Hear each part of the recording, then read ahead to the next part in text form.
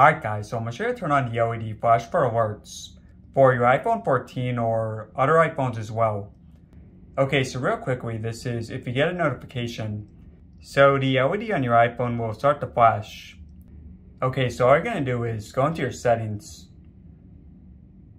and go into accessibility.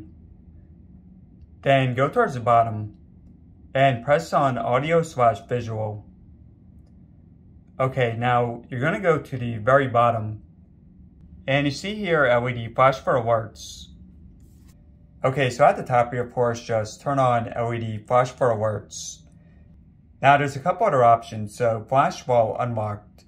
So it will always flash when it's locked like this. But when it's unlocked like this, it's not going to flash. Unless, of course, you want to turn it on.